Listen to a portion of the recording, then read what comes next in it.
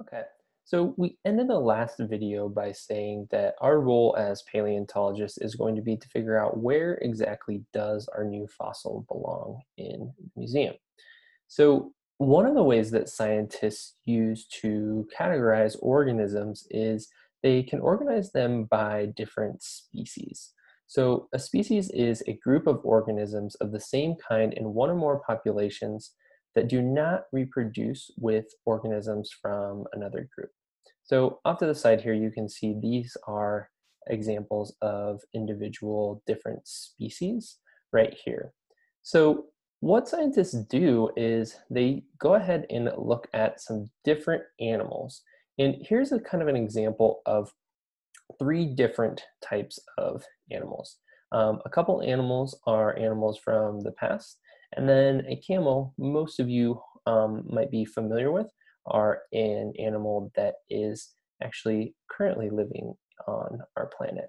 So, what scientists do is they not only start to take a look at these animals and start to make some specific observations. For example, we might notice that all animals are walking on four legs, but they start to look at some of the patterns in their behavior as well to start to see if there's some other ways that they can group animals. So in a second here, you're going to take a look at some different species, and you're going to think about how could we sort these or group those species together in some different ways. So as you're doing that, not only do I want you to think about some of the physical characteristics, like the legs that I just talked about, but take time to kind of read through each of the cards. You're going to notice if you take a look at these three cards right here, that the camel and the Titilantophus, which is a tricky word to say, both are plant-eating animals. Whereas the Pachytaeus is an animal that is a hunting animal. So we may categorize these two animals in a category of plant eaters, and this species in a category of an animal that hunts and eats other animals. So what I'm going to do is I am going to click through these slides. You can scroll throughout the video and take time to read a little bit about each organism. You can take a look at some of the bone structure of each of these different species and start to think about what are some things that maybe you see that are either similar about their structures, or what are some things that you read that are similar traits that they might have. And as you go through, you're going to notice that there are sometimes a soccer ball or an apple, and you might wonder what exactly those are for.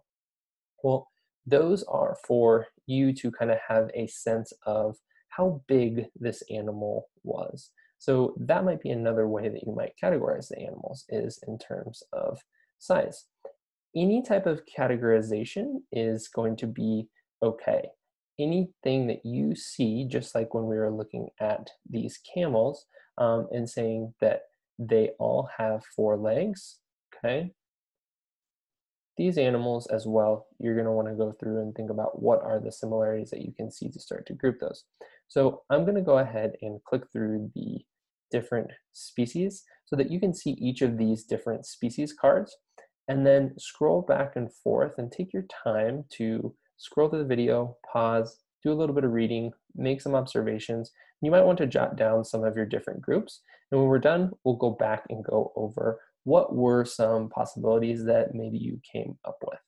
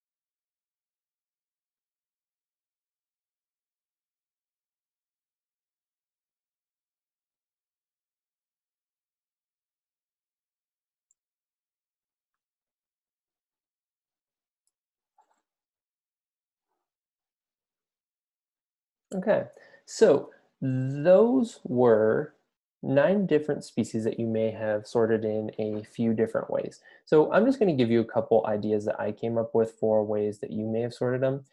You may have sorted them based on some different features, and that's totally okay. These are just a couple ideas that I had. So you could have sorted them into 2 categories based on where they live. So these are the organisms from those different slides that live in water. And these are all the organisms that live on land. So maybe that was one way that you chose to sort them. Another way that you could have chosen to sort them is based on how they move. And if you're doing that, you may have sorted them based on organisms that fly, organisms that swim, and then also some organisms that walk. And if you also notice, we might say that these all walk on 4 legs because we know some animals walk on 2 legs, like humans. So, as we go back to our thinking from the beginning of class, we now have a letter that's going to relate to the fossil that we looked at the beginning of this unit. So this email says we want to make sure that the mystery fossil in the museum with a group of other species that it makes the most sense for our fossil to be with. So that was kind of that question we posed at the beginning of this lesson, and we said that's what we're going to be looking at throughout this entire unit. So to make this decision, you're going to need to work by making careful observations and spending time comparing the bones of the mystery fossil to bones and body structures of other organisms, which we just started to practice. So, in this email, they're asking that our intern paleontologist, which is you, at the museum, quickly examine the mystery fossil bones and give us some initial ideas about what species in the museum the mystery fossil might be similar to. Their first examination of the mystery fossil tells us that there are 3 main types of organisms that the mystery fossil could be grouped with. So we've narrowed it down to 3 specific organisms, and that is either the whales, a wolf, or a crocodile. So these are going to be sort of the 3 claims or the 3 ideas that we start to work through as paleontologists in this unit. As a reminder, here's our fossil over here. And so just like that email just told us, our options are either going to be that our mystery fossil belongs in an exhibit with whales. Claim number 2 says that the mystery fossil is going to belong in an exhibit with the wolves. And then claim 3 says that our mystery fossil is going to be in an exhibit with crocodiles, with the reptiles in the museum. So those are the 3 claims that we're going to be looking at and trying to decide which one do we as paleontologists want to argue is most closely related to this mystery fossil we found.